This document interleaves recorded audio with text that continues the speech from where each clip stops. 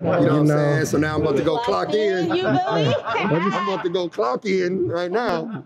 It gets pushed to, you know what I mean? Like, how do you keep the motivation like through that? Senior year right what are now. you really training for? And it becomes difficult. So I try to really bridge the gap and make them understand that every time it gets pushed back, that gives you a little bit more time to be ready. Mm-hmm. You know what I mean? So the only mistake would be to not take advantage of the time. And then when the season does start, you're not completely dominating everything that happens on that field or court.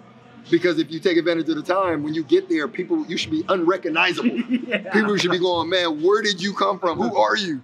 You know what I mean? You're not the same player we had last year. No, we're not, because I just had a year and a half to get ready. Yeah, and I worked my butt off. You know what I mean? So that's the mindset, and if we keep that, we all win. Mm-hmm. We all and how win big is, like, you guys do like sections in here and then you rotate them out here, or how has that been? Well, that's all up to the trainers, man, and really, we do a lot of sport-specific works, a lot of lateral movement, a lot of functional movement, and then of course functional strength training. Mm-hmm. So I mean, in a one-day workout, you probably touch the turf, you're touching the plyo boxes, the weights, you know, pretty much everything, depending on what the focus is for that day, for sure. And what would you say is like the one thing that if you don't have this part of your life, that everything else is going to be off track? Discipline. Discipline? Discipline is the key. Mm-hmm. You know what I mean? Discipline to me is really the answer to all your questions. You know, meaning if you have the right discipline and you're able to stay focused on your goal through all the ups and downs and obstacles and ins and outs, then you're ultimately going to accomplish it. And because discipline is not a very easy, I mean, it sounds it's very difficult. Right? So how do you teach people to be disciplined? Because just getting to the gym is usually the hardest part, right? Yep. Yeah. So how do you, like, listen, man, if you can get disciplined, how do you train them on that aspect for the mental part? Well, here's the baseline, and this is the extreme version. You know, this is my version. This is how I look at it. I mean, sometimes you got to go to the extreme. A lot of people don't have the same brain I have. I get it. However, my brain is this. Discipline, the definition of discipline is death of all other options. Ooh. That's the definition of discipline is death of all other options, meaning there are no other choices. Mm-hmm. So if I say, I want to go D1, let's just stay on that lane. I want to go D1. So if you want to go D1, if you're serious about it, then there's no other option. You have to figure out how to go D1. And if there's no other options, then every single one of your actions and steps have to align with that choice. Mm-hmm. Anything that doesn't align with that choice, you're not being true to yourself, not to your parents, not to your coach, not to your trainer. You're not looking in the mirror and being real with yourself. When I told people in 2003 that phase 1 was going to work, when everyone said it wouldn't, when everyone was like, it's a hobby, something you should do on the weekends, and it was logical, right?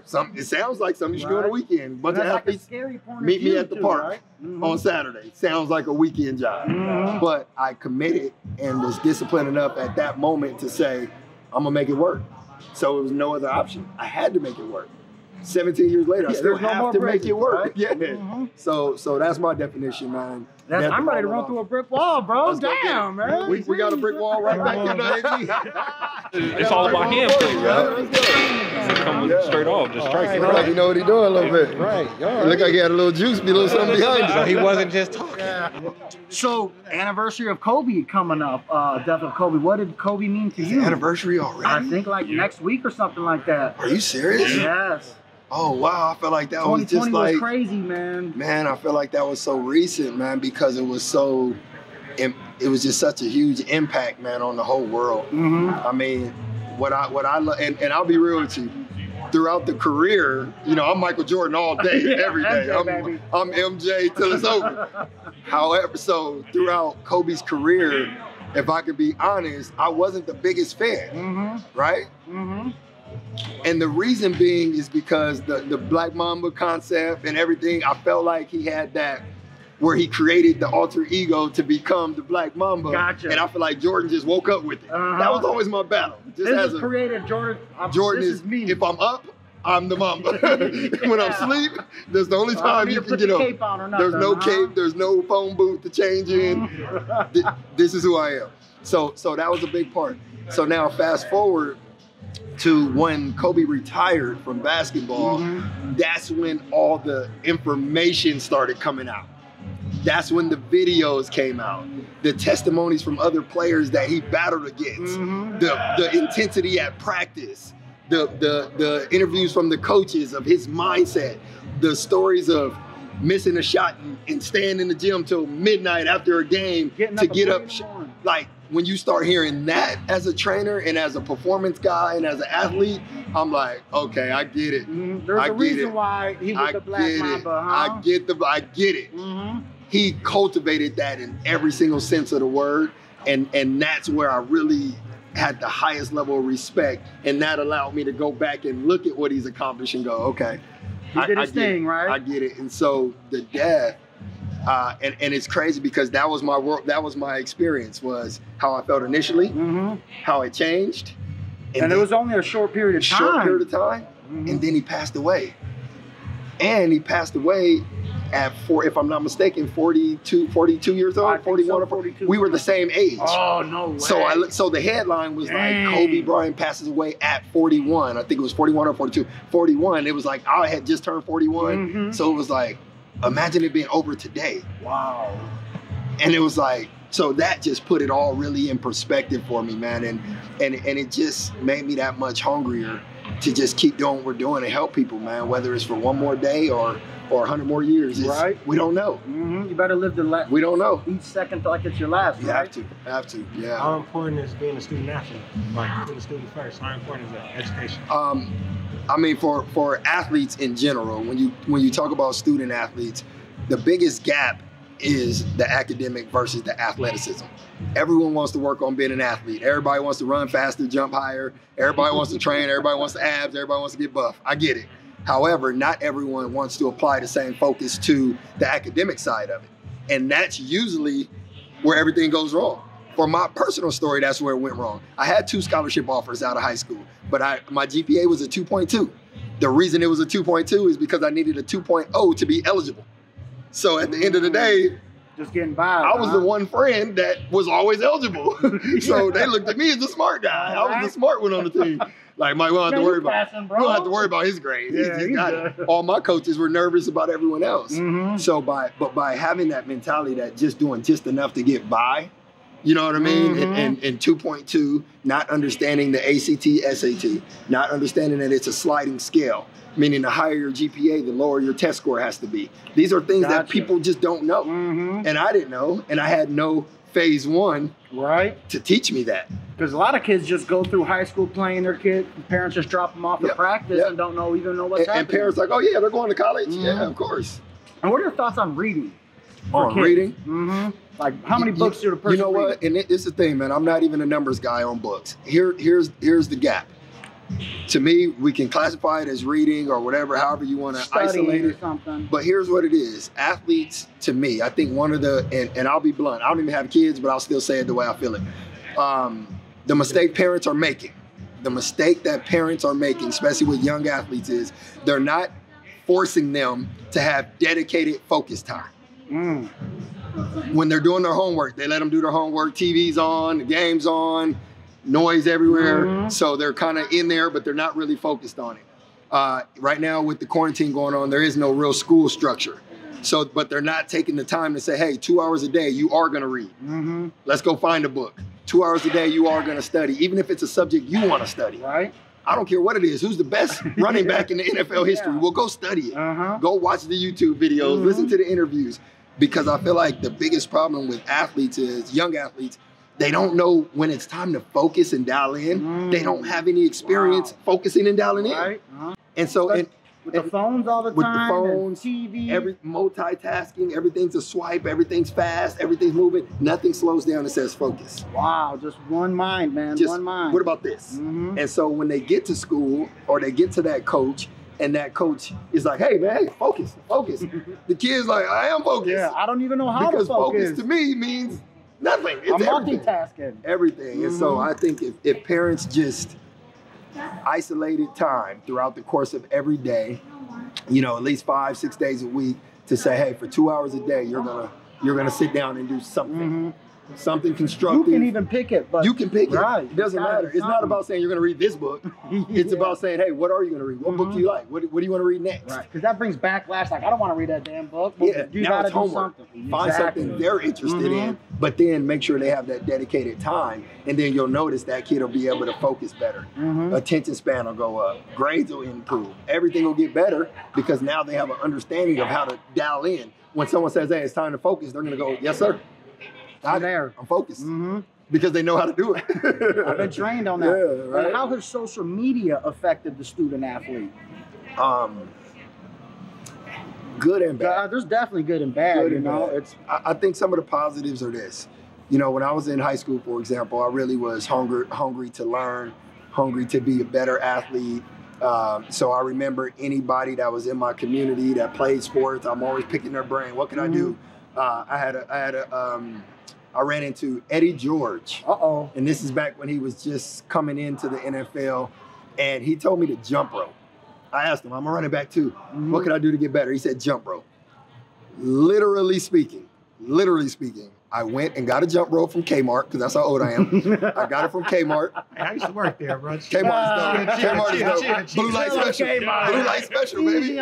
Blue light special. I love Kmart. You know what I mean? That's one of my childhood memories. You know how many times I got lost in a Kmart and my mom couldn't find me for 2 hours? Okay. They get on the speakerphone. Yeah, they do. Your mother's at the front. In the toy section. Yeah. So, look, I forgot what I was. Jump rope. Yeah, the jump rope. Jump rope from Kmart. So Eddie George told me about the jump rope, right? So when he told me about the jump rope, I went and got one, and literally every single night I would jump rope for like 20, 30, 45 minutes. It got to the point where when the weather shifted, I even learned how to jump rope in my room. Ceiling fan above. Yeah. If you extend your arms out wider, the rope stays tighter. And so I could jump rope in my room. And that's a better workout for the shoulders. And here's how I looked at it. As a young kid at 16, I looked at it like this. If it hit the fan, that means I got lazy and I brought my arms in. So that was a sign. And my mom would yell every single time. What the hell are you doing in there? What are you doing? You better not be breaking that. And I'm like, nope, sorry. I do nothing, Mom.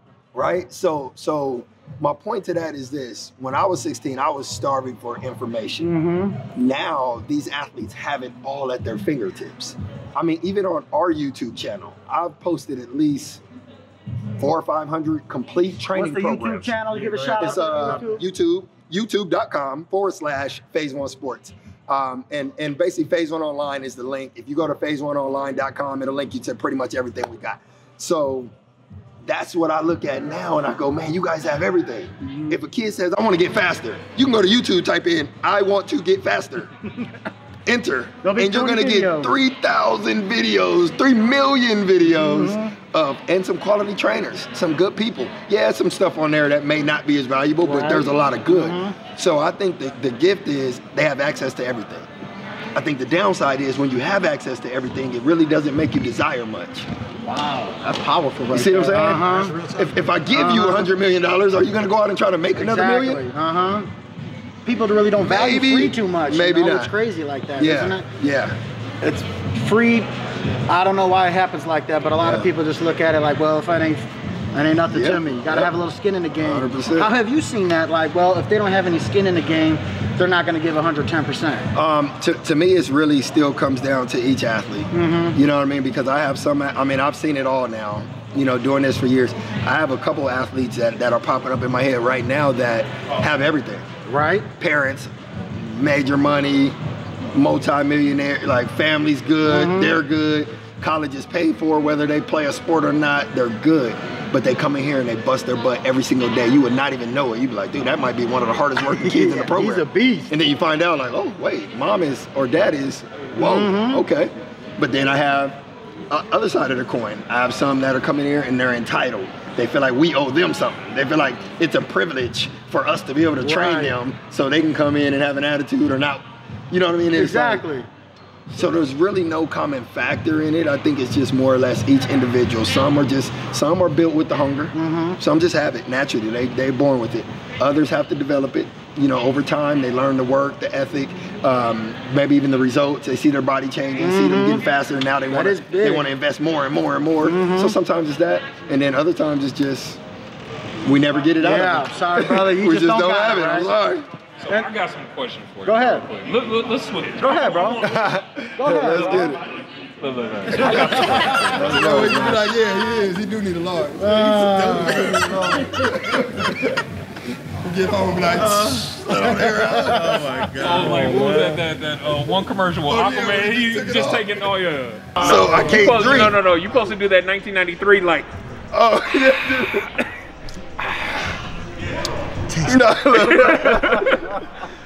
Rain is dope, though. I like Rain. So, saying, hey, come over here. You can shine.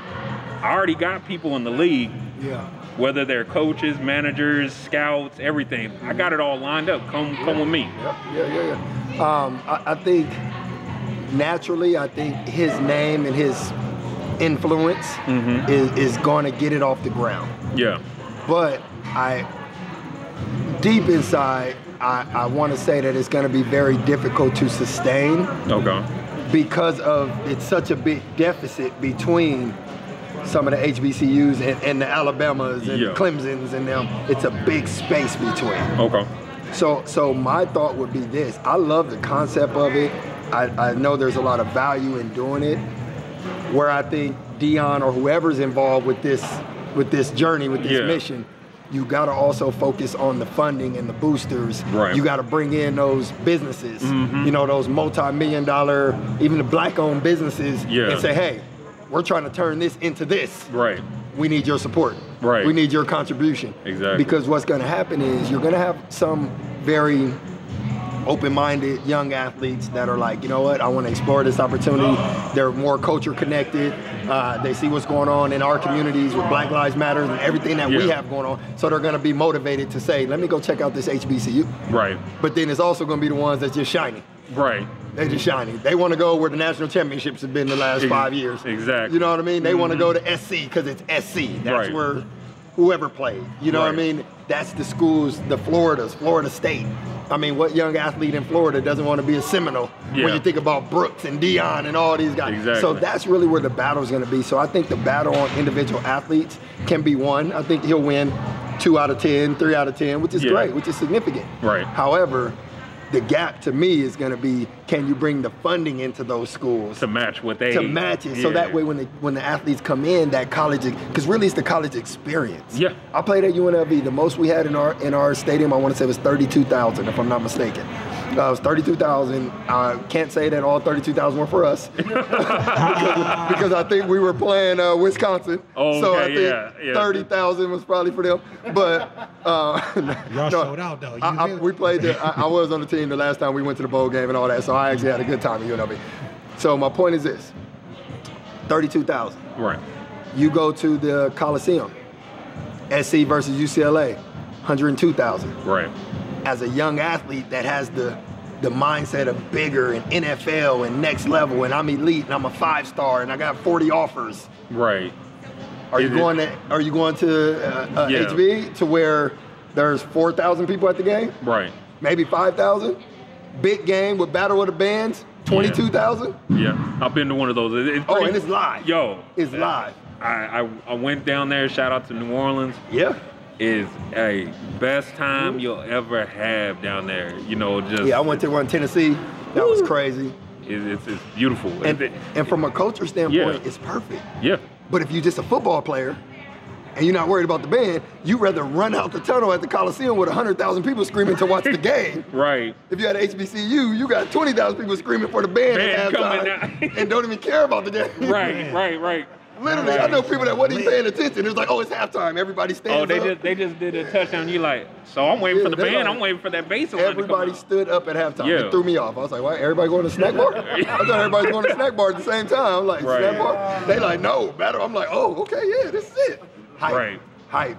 And that's big, you know, coming out, because you had the brother that was like one of the, I think he was in the top 10 for basketball, was going to Howard. Yeah. You know, so it seems like, and then you got our vice president now, because let's look at the time. Oh, she been, you know, she. How do you, you know, if I say, hey, coach, I want to go to D1. How do you do you ask them like they dream list, or do you ask them, you know, do you try to tailor more like, okay, what do you want to study? What I do is this: I have them start with a list, and then they create that list, and then it's their job to research that out and explain to me why they selected those schools. I have a couple athletes doing it right now. So basically, we started with top 10. Okay. And then literally just by nature, I said, okay, cool, I like the 10, but now narrow it down. What's your top 5? Okay. Because your list shouldn't be 10 at this stage. Yeah. If you 6 months from deciding what school, you shouldn't be at 10 still. Right. If you're a freshman, sophomore, 10, 20, 15, whatever. Yep. But at this point, top 5. Right. Now their homework is, which I'm waiting for their response now, is taking those top 5 and then breaking them down. What's the roster look like? What majors do they offer? Do they offer what you're looking for? Are you undecided? You know what I mean? Do you even know what you want to study to where we can factor that in? How many running backs are there if you play running back? You know what I mean? What grade are they in? See, and most people don't even do that. They're like, okay, what school you want to go to? They just show up. I want to go to U of A. Yeah. Well why? And like, what's the why? And you 10 might running backs, yeah, running exactly. back. Now you up there stuck for 4 years. Exactly. You know, so being able to understand that, what kind of offense do they run? What kind of defense do they run? Does that fit who you are? Right. You know what I mean? I always go to the coach's roster to see, do we have any connections? Yeah. Oh, this coach is, okay, oh, wait, he was from Vegas. You know what I mean? Is there anything I can pinpoint where I could call or email that coach and go, hey, this is Mike, I'm out in Vegas, I'm really interested in your school. And he goes, oh man, I love Vegas. Just to see if we could pinpoint it. Okay. Location, how far away is it from home? Yeah. You know what I'm saying? Are you the type that's gonna be homesick, or are you the type that's trying to get furthest away possible? Is your mom and dad want to be at every single home game? Do they want to go to every game where they can drive to Arizona or drive to Yeah. California, but they can't drive to Wisconsin? Yeah. Or does that not matter to where you can go all the way to Notre Dame and it not be a big deal? Right. You know what I mean? Like, that's the stuff that they have to factor in. And then when they narrow down that top 5, usually by the time they get done with the research, it's down to about 2. Yeah. You know what I mean? 2 Yeah, or 3, I they get go, you. oh yeah, I didn't think about that. Oh yeah, that is far. Boom. Okay, these are the 3. Okay. And now we dial in on those. Now I do have to say something. I already know where you're about to go. I'm gonna look this way. Look, I see some love for the linemen on here, and with it, you know, We got a couple. Because a lot of spots they you know, skilled players. Yeah. You being a running back, skilled players get a lot of love, but D-line, you know, it's you know, a lot of power, a lot of momentum and endurance and stuff like that. You know, a lot of facilities are like, well, I train a lot of wide receivers, I train a lot of quarterbacks, but to see the stuff here for the linemen also, what you know, a lot of people don't do that. Yeah. So how do you train? What makes phase 1? If I'm looking for a place here in Vegas, shout out to Vegas, Clark County, you know, what makes me choose you instead of anybody else? I think for phase 1 is number 1, we've been doing this longer than anybody in town, period. Number 2, you know, this is a purpose and passion for me. This is not a business.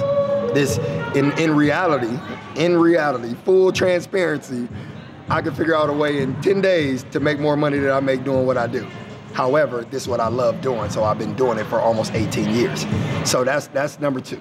Okay. And then the other part of it is we are the most versatile at what we do. That's why we can have, we had 52 NFL players training with us last offseason. 52. Okay. About 20-something, 22, 23 were Raiders because they had just moved to town. Yeah. And then the rest were just from all over, whether it be local kids from Vegas that are home, or NFL athletes that just love Vegas and they want to move here. Right. You know what I mean? So we have 50. So in order to be able to do that, you got to have programs for line, O-line, D-line, receivers. You know, I think the only position that we did not work with was quarterback. You know, and that, so I think it really becomes being versatile enough to be to where every position walks in, whether it's basketball, football, soccer, and says, I can get better here. Right. Period. They're not expecting us, soccer players not expecting us to teach them how to trap a ball and shoot a goal. Right. But they are expecting us to make them more explosive, faster, better movement, better conditioning in order to be better when they get out to the soccer field. Yep. You know what I mean? So long as we can commit to that and stay in that lane, we're going to win every time. See, and that's what I like. You know, most people are like, well, we have, you know, this machinery and that. No, but it's the mentality that you come with. So if I'm playing the sport, the off season is the best thing to get better, right? Yep. Best time because you can solely focus on it.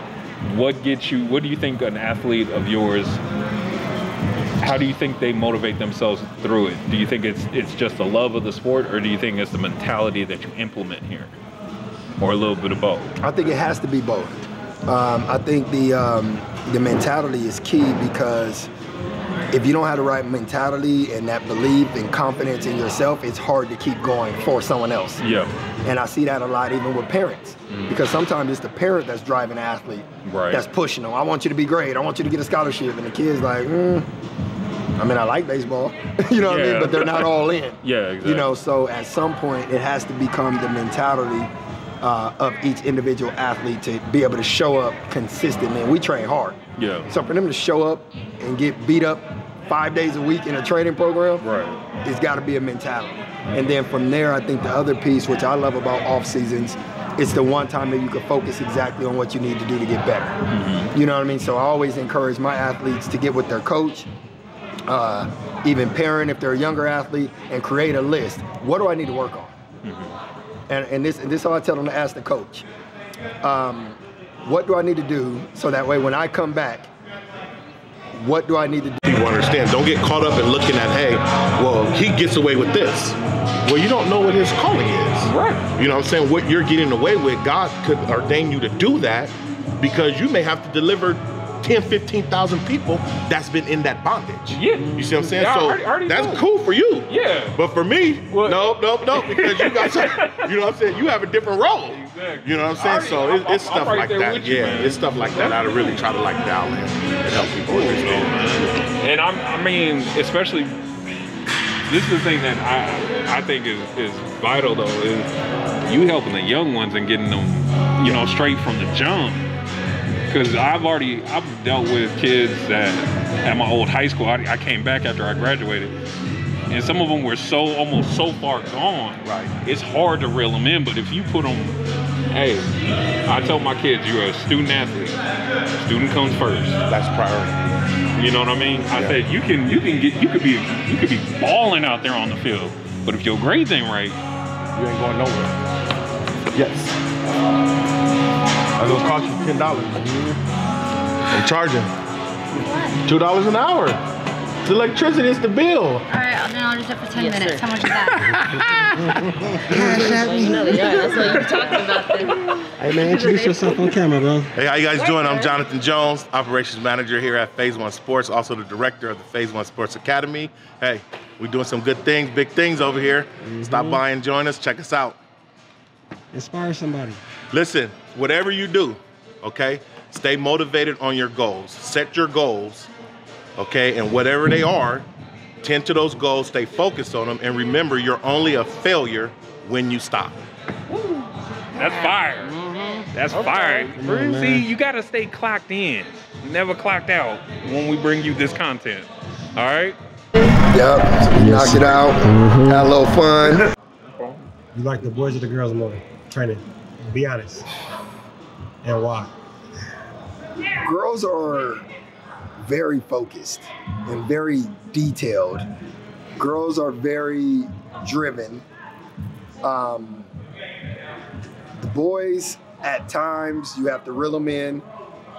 Their output is better, meaning they go hard, like they push themselves.